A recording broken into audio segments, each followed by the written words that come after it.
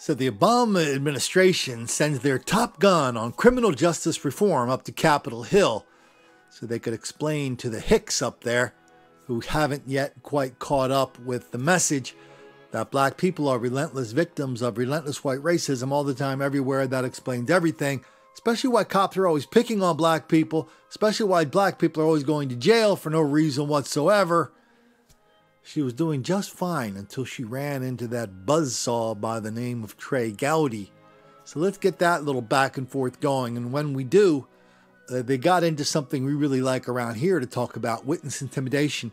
While they talk, why don't I put up a few clips of some recent witness intimidation stories? You're not going to want to miss this. And you were not able to address other cases. I wanted to ask you whether or not you were familiar with a few other cases. Sandy Rogers and Scotty Richardson from Aiken, South Carolina. You familiar with that case? No, sir. How about Roger Dale Rice from Lauren, South Carolina? You familiar with that case? No, sir. Eric Nicholson or Marcus Whitfield from Greenville, South Carolina. You familiar with that case? No, sir. Russ Sorrow from Greenville, South Carolina. No, sir. Or Kevin Carper from Spartanburg, South Carolina. No, sir. Professor, those are just a handful of the more than 340 police officers who were killed in the line of duty in South Carolina. And Kevin Carper's case is most instructive because his partner did CPR on the suspect that killed Kevin, trying to save his life. Let me ask it another way. Are you familiar with the case of Ricky Samuel? No, sir. How about Tamika Houston? No, sir. How about Nell Lindsay? No, sir. Miranda All? No, sir. Santiago Rios? No, sir.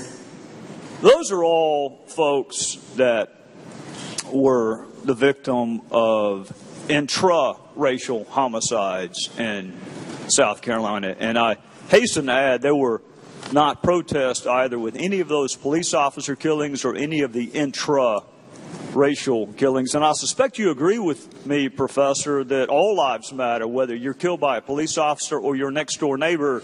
You're every bit as dead, aren't you?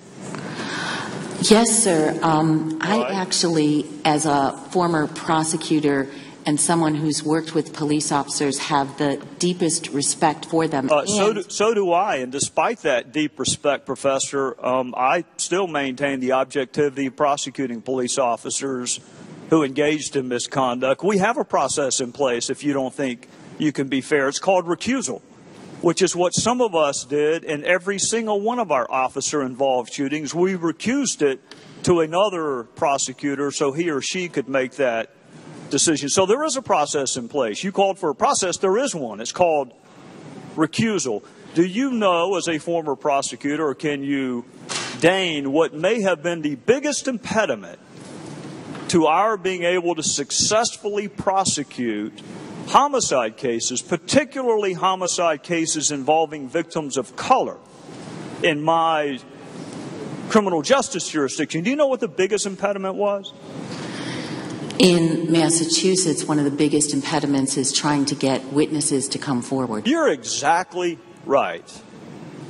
You're exactly right. You have a victim of color, and we had trouble getting witnesses to cooperate with law enforcement and prosecutors, which then, as you know, diminishes the quality of that case and your ability to prosecute it, which may result in a lesser plea bargain because you don't have the facts, which may then result in what you said in your opening statement, which is people have a tendency to treat black lives differently than white, when the reality is the case wasn't quite as good. Isn't that a possibility too? For every prosecutor who's out there, this is a serious problem, and you are correct in pointing that out, sir. Right, and it wasn't just me pointing it out, Professor. I happen to have a fantastic chief of police when I was the DA. Fantastic man by the name of Tony Fisher, who happened to be an African-American chief of police. And he lamented the exact same thing you and I are talking about, is the loss of life in his community and the refusal of people to cooperate, even in a drive-by shooting of an 8-year-old at a birthday party. A drive-by shooting outdoors where the whole world saw the car drive by. and nobody would cooperate with the prosecution in the murder of an 8-year-old. So I hope that part of this 21st century police strategies conversation that we're having includes getting people to cooperate with law enforcement so you can hold people to the exact same standard regardless of the race of the victim. Because let me tell you what my goal is. My goal is for witnesses to feel comfortable cooperating. But here's my other goal, and I'm out of time, but I'm going to share it with you. I want us to get to the point where we lament the death, the murder of a black female like Nell Lindsay just as much if it's at the hand of an abusive husband, which it was, as we would if it had been at the hand of a white cop. I'd like to get to the point where we're equally outraged at the loss of life. I may be misjudging the good gentleman from South Carolina, Congressman Gowdy, but I really think he just might have made the black kids angry.